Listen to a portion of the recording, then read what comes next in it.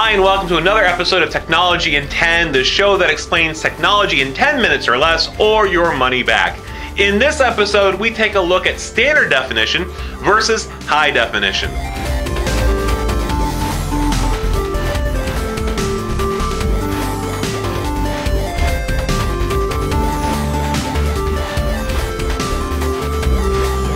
Hi and welcome. Of course, my name is Scott Ford, your geeky host through the world of technology. This episode, we're going to take a look at the difference between standard definition and high definition. You might have heard these terms SD and HD. Now, we're not going to take a look at audio on this one. We're just taking a look at what you see. And what inspired me to do this particular episode, well, I'll show you for myself.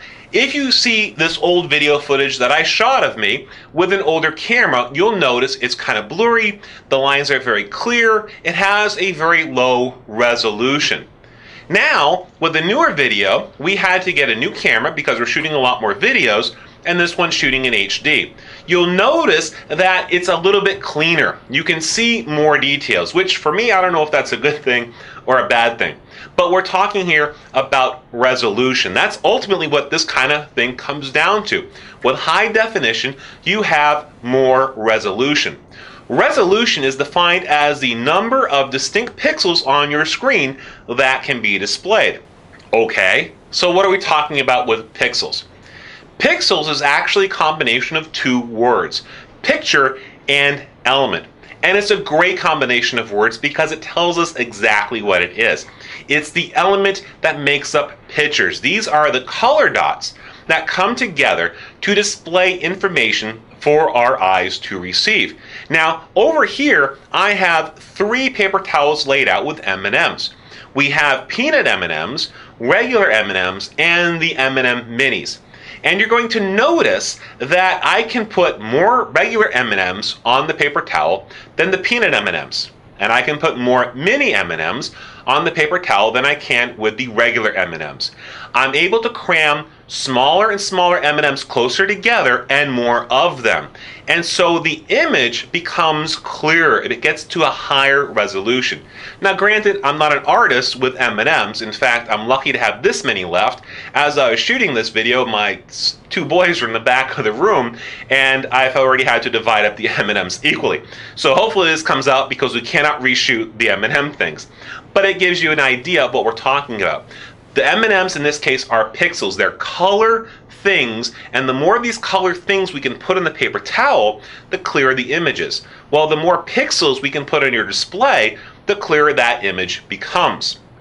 So SD, standard definition.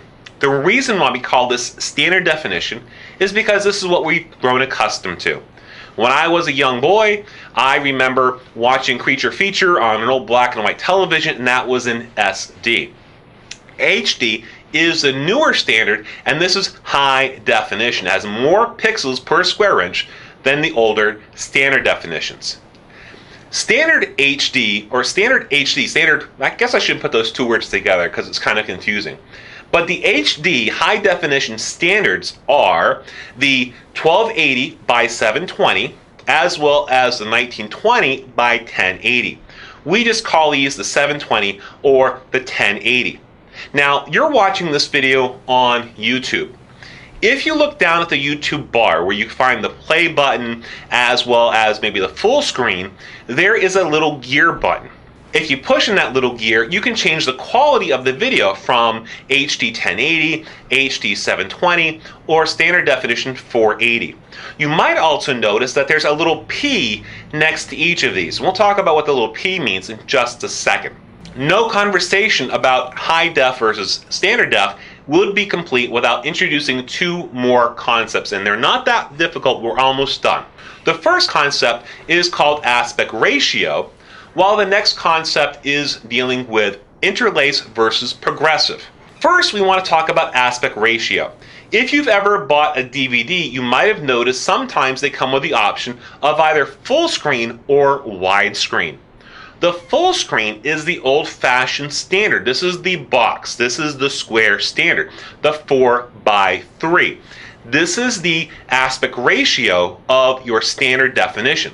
What this means is that for every 4 inches wide, the screen has to be 3 inches tall.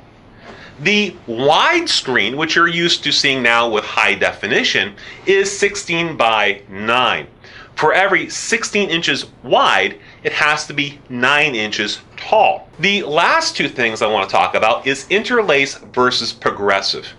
Now, our eyes are amazing organs, but they can be fooled pretty easily. If you've ever seen optical illusions, you know that we can trick our eyes.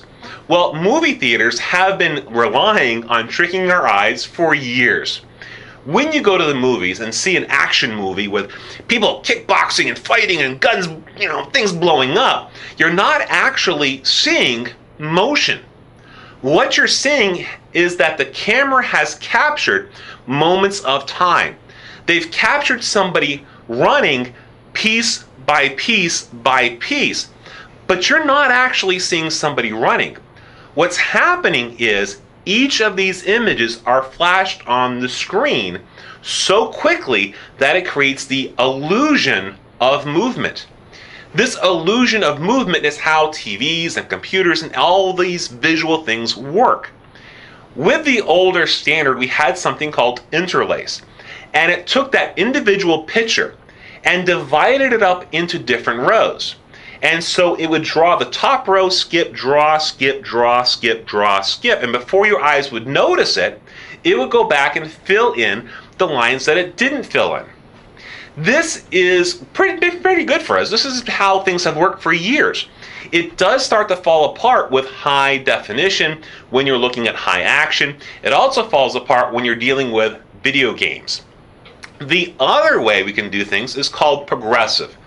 Progressive draws the entire image at once, and so you see the entire image.